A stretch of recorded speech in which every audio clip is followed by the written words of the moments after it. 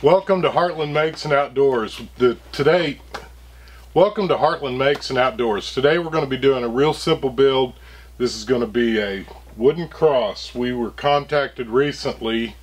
A gentleman, he just showed up here at the place and he asked me, he said, hey, I understand you do woodworking and y'all also do leather work too. And I was like, yes sir, that's what we do. And he kind of described what he was wanting, and he was wanting to order a couple of these for Christmas. And essentially all you're going to need for this project is a couple of scrap pieces of wood, a couple of scrap pieces of leather, and then if you got some scrap rope laying around, that would be handy. And you can see I've got one of the crosses here without the rope on it, so I mean you can kind of look and see if you'd like the rope or not. He was very specific and wanted the rope. The guy has a roping background, and I think that meant a lot more to him. Even though this isn't a lariat, it's still got that kind of country feel to it. Okay guys, so let's get to the build. It's going to be a real fun build. We'll get out, it gives you a reason to get out in the shop, and then this may be something that you can actually make some money with as well. So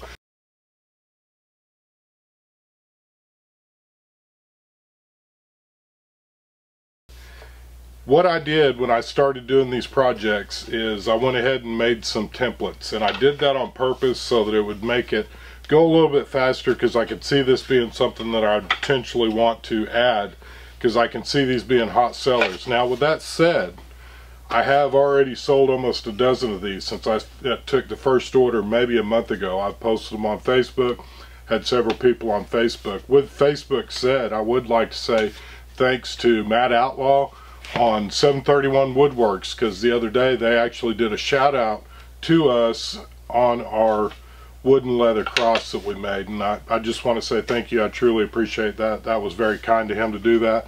But with that said, this is an item that I think that you could make in your shop. Again, the cost of materials is not going to be huge. It's going to take a little bit of time.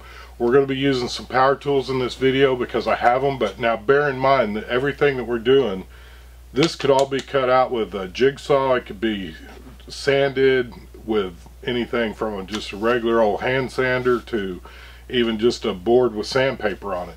You don't have to have all the tools that we're going to be using. With that said, the patterns, the way that I've made them is we're going to do a rough cut on the wood, and then we're going to take it over to the router table, and then we're going to use a flush trim bit or a pattern bit, whatever you want to call it, and we're going to do the final cut that way. It'll go much quicker for me since we're trying to do a little bit of production on these. And again, like I say, we've sold roughly a dozen of them, so that's kind of makes it a little more exciting for you guys that are wanting to do something like this. Makes great Christmas gifts. As you can see on the ones that we've made, they've got a name on them. Another option that you could do if you was doing craft shows or something like that, maybe welcome, maybe home, hope, joy. I mean, you could think of any other kind of wording. That way when you're at the craft show, you're not trying to hand stamp somebody's name.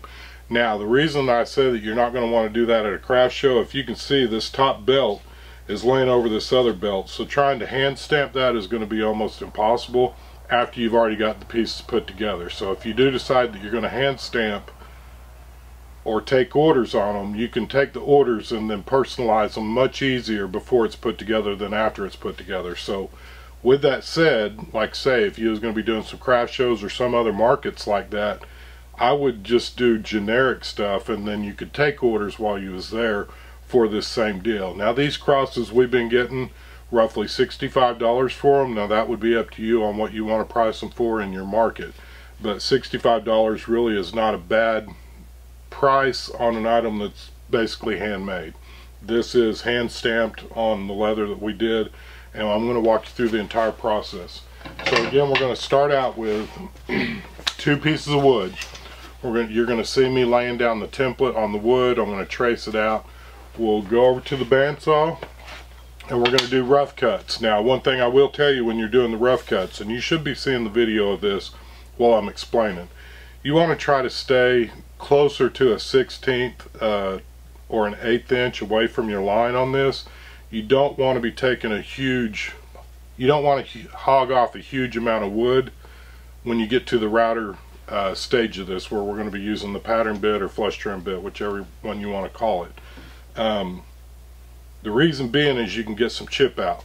We are going to have some chip out in one of the pieces, and I left that in this video on purpose because when we're done, after we get done with the bandsaw, we're going to smooth it out, like say with the patterning bit. We're going to make it it'll be basically straight and all your angles line up that way. It'll be just like these two pieces here. After we get done with the router table, the next stage that we're going to do is we're going to go back to the table saw, and we're going to cut this not quite in half, because I've got this basically to where it's 16.5 inches on purpose, but we're going to cut out essentially the 2.5 inches, which is the width of the pattern.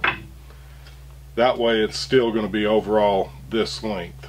Okay, so let's start over. So basically you're going to see me using a spacer along with the miter gauge, and that's because these tips of the cross stick out past the width of the actual cross member, if you will. So we've made this spacer so that it's the same height and size as the tips. So when you've got your wood on your miter gauge and you make this cut right here, you're not gonna, your cross is going to be level instead of it being crooked or whatever. The next step, after we get it off the router table, we've cut the arms, and we've cut them down to where we're still roughly that 16.5 to 17 inches wide or whatever it is. And we're going to go over to the Craig jig. Craig jig is going to be real simple. All we're going to do is we're going to drill in 2 holes into each arm, if you will, of the cross. The 2 holes, after we get it back, we're going to set it up on the table, and we're going to glue and screw it with the Craig screws. I found that to be the easiest way to do it. Again, on a project like this, you could actually go in and you could do some fancy joints. You could do some miter joints. You could do whatever you want. I'm just showing you what we're doing because it makes the process much quicker. Again, gluing it and screwing it with the Craig jig and the Craig screws, I think will be way more than adequate as far as the strength of the little arms holding up. Now, after we get done with the arms and we get them put together, I'm going to give it a couple hours or so, let that glue dry, and then we're going to hit it with the sander. Just make sure if you've got a major glue squeeze out, use a scraper, card scraper, or even a paint scraper. Scrape that hard glue off before you run your sander. That way you're not messing up a brand new sanding disc, getting it cram jam full of glue. After we get done with that, while we're still at the same table, go ahead and throw down a pad. We're going to use a chamfer bit, and you can set this to whatever size that you want, but if you'll notice, we did get some chip out because I didn't quite cut close enough to the line on purpose so I could show you a possible fix. And that's how we fixed this one in particular on this build, is we used the chamfer bit and went around the edge, and once we did that, you couldn't tell that there was any chip out from trying to hog off too much material on the pattern bit that we used previously. You could also spend more money on the pattern bit. The one that we got is just a 2-blade. It's just the cheap $20–$30 one that you can buy. I know that if you was using a spiral bit or something like that, it would be a much cleaner cut. You could probably hog off more material, but I still wouldn't, because it's just going to be more wear and tear on your router table, or whatever it is that you're going to be using. So with that said, regardless of the bit, try to stay close to your line. Just don't go inside your cut. That way everything will still line up straight and be straight when you get ready to put it together. So after we do the chamfer bit, while we're still at the same table, we're going to just roll out some paper, and we're going to stain that up real quick. And then while the stain is drying, we'll do a mini cleanup in the shop, and then go on out to the leather shop. The leather strips that I'm using for this, if you guys want to go to Tandy or somewhere, if you can buy it's just basically 1.5 inch belt blank. Another thing that you could do if you was going to do this maybe as a memorial to somebody that had a belt with their name on it, I think it'd be really cool if you use their actual belt for the cross piece on the cross, and then you could even use the part of the belt buckle or whatever else. I mean, you could get as creative as you wanted with this, but you could do that on the vertical part and leave the buckle hanging down. It's just something to think about. It would be kind of cool, and maybe a way to memorialize a past friend or relative. So there is that aspect to the same build as well that I think would actually be a good way to honor somebody, or or a little memorial to them or their family, or somebody in their family would probably truly appreciate that as well. So it's more than just this. Wooden gift could mean several things depending on the person. So that's another aspect of what I think is so fun about this idea, and I'm glad that he came over and we discussed it and came up with it, because I really think it could be a cool tribute to somebody as well. So anyhow, let's go over to the leather shop. We're not going to spend a great deal of time. I'm not going to teach you how to do hand stamping. I'm just going to show you what we're doing. Like say, it's standard belt material, 1.5 belt. The men's belts, some of the girls' belts are a little bit skinnier, but a standard men's belt is 1.5 wide. That's what these plans and everything are drawn up basically to fit. So our long piece is 22.5 inches long for the leather. The actual wood is a little bit longer, and you can kind of gauge that. It's roughly a 1/2 inch to 3/4 of an inch overlay on each end. Same on the cross member of the top of the cross. The actual leather from tip to tip, 16.5 inches. So we're going to lay that out real quick while we're in the leather shop. I'm going to cut the pieces using our belt tip cutter. This will be a real quick shout out to our little leather shop. If you guys are interested, we do offer this belt tip cutter on our Etsy page, and it's something that we cut here in the shop with the laser, and it's been a great help for us with making belts. I know we've sold a bunch of them. I've also got a little center ruler on it so that you can use it to help get your center lines set up on stuff as well. Okay, now that we've got the leather stamped, we're going to move on over real quickly. We're just going to do, again, this isn't a how to stain leather video. You can kind of see what I'm doing. I'm just kind of overlaying the stain so that I can kind of shade it a little bit. That's up to you how you want to do it.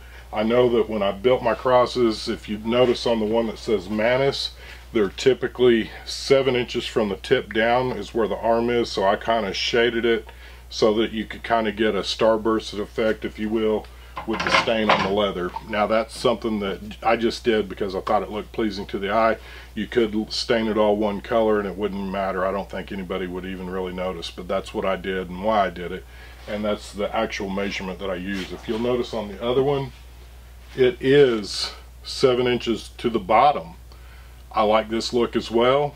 The other one is 7 inches to the top of the arm, and it's just a personal preference, whichever you decide. So let's go back into the wood shop. We're going to take our leather pieces to us. This is going to be a real simple process. We're using Barg's rubber cement, and we're going to put, if you noticed when we did the stain on the wood crosses, I put that strip of 1-inch painter's tape down the middle so that I wouldn't get stain in the middle of the cross, the wooden cross.